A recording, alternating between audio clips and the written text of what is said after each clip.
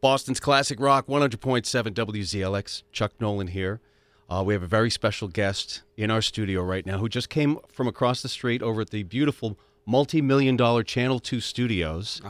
And I'm sure our place is just as nice as that. Oh, it is. It's even more beautiful. I'm sure they don't have a Ronnie James Dio calendar over there. No, they don't. And they don't have a great shot of Jimi Hendrix in the front, too. They certainly don't. Which you guys do. The unmistakable voice of Graham Nash. Thanks for coming by. You're very welcome, Chuck. How are you doing? I'm doing great. How are you feeling? I feel fantastic. I'm alive. I'm breathing. You look great. You look like you've been working out. Little P90X, something like that? The truth is I've got 3 kids, you know. That'll do it. That'll do it. And even a grandchild who was a year old about 2 days ago. Congratulations. Thank you. Thank you. Graham Nash is in town because tomorrow night at the Wilbur Theater, you're going to be doing a show there, and tickets are available at thewilbur.com. And you're playing as a trio. You got a couple of guys from the Crosby, Stills, Nash tour with you? That's true. I've got James Raymond on keyboards, and he's a brilliant, brilliant keyboard player, and Shane Fontaine on guitar, they both play in the Crosby, Stills, and Nash band. That's great. But I'm trying to strip all the songs down to their very essence, because if I can't reach you with my guitar and a song, I'm wasting your time. And I don't want to do that, because how much time do we have left when all's said and done? But people are loving hearing all the words. You know, they're loving the closeness and the intimacy of where we're playing. I mean, we have played, as you well know, to hundreds and hundreds of thousands of people at once. But these small venues that I'm doing are very satisfying. At what point in the show do you twerk like Miley Cyrus? Is there a certain point where... Thank God our music was never about, twerking. All that stuff. You know, God bless her. She seems to be having a great time. She's an adult, you know, but I'd like to hear, something a little deeper. I agree. We're talking with Graham Nash, who's at the Wilbur Theater tomorrow night. After your solo tour, you're back finishing up a tour with Crosby, Stills, Nash over in the motherland, as they say. Yes, we're doing about 9 shows in England, and 3 of them are at the Royal Albert Hall, which we love to play. It's a beautiful place to play. So much history in those walls. And how are David Crosby and Stephen Stills? Fantastic. David, the truth is that, the average lifespan for a liver recipient is about 15 years, and Crosby's at almost 19 years now. Wow. And still rocking. All his numbers are good. He's singing like an angel. He continues to astound me. I mean, I know he's a Leo, but my God, he must be on his 17th life, but even in his, I must confess that even in his darkest times, I never thought David would ever die from his drug abuse. I always had this feeling inside that the great, good David Crosby, whose heart I loved, is still in there somewhere. And a lot of people say that I was a good friend to David, but he would be there for me if I was in a similar position. I know that. And so would Stephen. And so would Neil. We love each other. We have put each other through madness, and and you'll read in Wild Tales some of the madness that went on. You know it's been crazy. But we always were smart enough to realize that the music is way more important than our personal differences. You mentioned Wild Tales. Graham Nash's autobiography, Wild Tales, A Rock and Roll Life, out today. It comes out today, yeah. And I was just asking before we went on if you wanted to hear some of the reviews. There's a lot of reviews out there, and you said, no, I don't want to know. No, it's terrifying to me.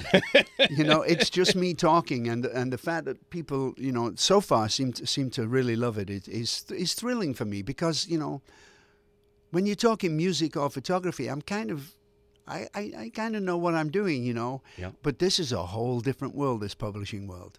One of the stories I was reading, you were in Manhattan last week, I think, taping the audiobook. Yes. That has to be kind of strange to actually read speak your my life. Words. Yes, to speak my life was very interesting, because I rarely look backwards. There's not much you can do about it, right? I've got it out of my system now. It's like when I write a song, it's not done and finished until it's on record somewhere and people have the ability to share with it. It's not done. And until that moment happens, it drives me crazy. It was the same with the manuscript for my book. Now it's done. Now I can turn the other way and get on with the rest of my life, which I'm sure is going to be fascinating. In Wild Tales, an excerpt here about Neil Young, it says that you see your time with Neil as a long, strange trip with a man whom you regard as having a heart with two faucets, hot and cold. That's how I see Neil. I tried to be as honest as I could in the book. I mean, why write an autobiography and lie in it? That doesn't make sense, So I tried to be as honest as possible, and at the same time, I have incredible respect for my partners.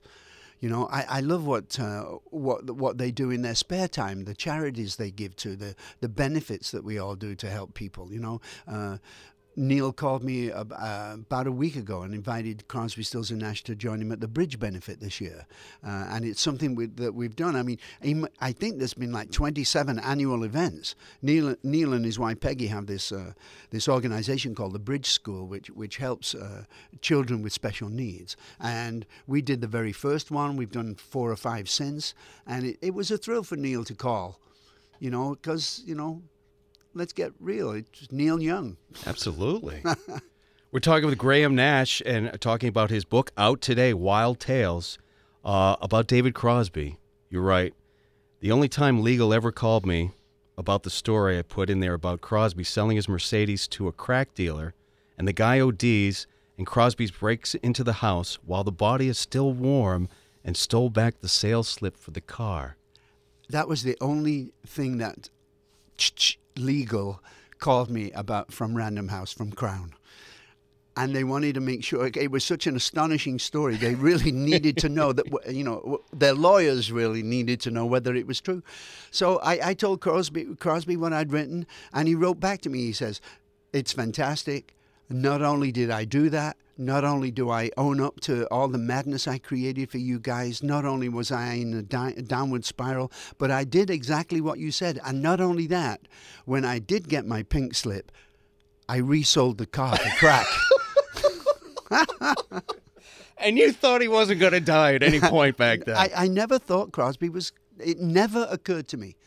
And I understand the danger of drugs. I understand the dangers of the thin edge of life that we were living on. I never thought Crosby was going to die.